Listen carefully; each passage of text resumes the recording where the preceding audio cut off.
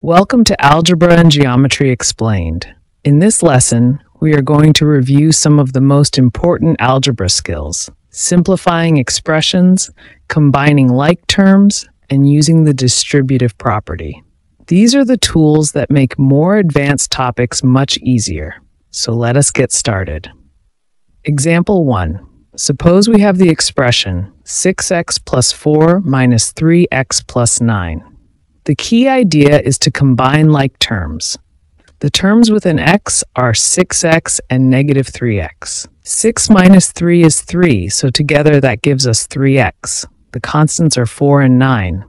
Adding them gives 13. So the simplified expression is 3x plus 13. Example 2. Now let us simplify. 2x plus 7y minus 5x plus 3y. Here we group similar terms. 2x and negative 5x are like terms. 2 minus 5 is negative 3, so that gives us negative 3x. 7y and 3y are like terms. 7 plus 3 is 10, so we get 10y. So the final result is negative 3x plus 10y. Example 3. Consider the expression 4xy is 2x squared minus 7xy plus 5x squared.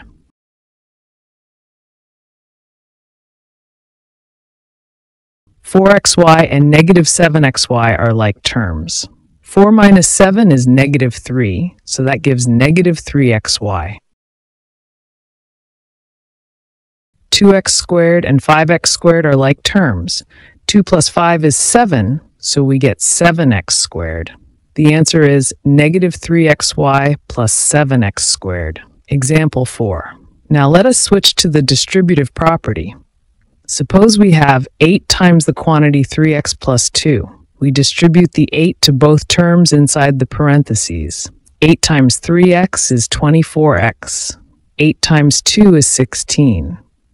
So the simplified form is 24x plus 16.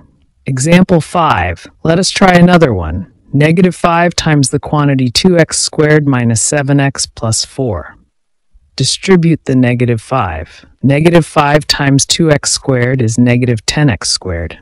Negative 5 times negative 7x is positive 35x.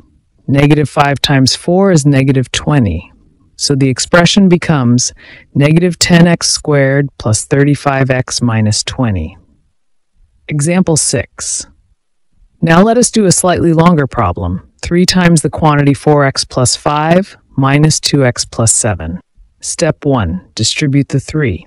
3 times 4x is 12x. 3 times 5 is 15. So the expression is now 12x plus 15 minus 2x plus 7.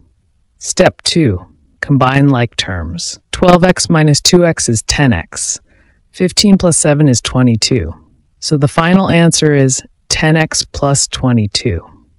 Example 7. Simplify 6 times the quantity 2x minus 3 plus 4 times the quantity 5x plus 1. First, distribute each set of parentheses. 6 times 2x is 12x, and 6 times negative 3 is negative 18.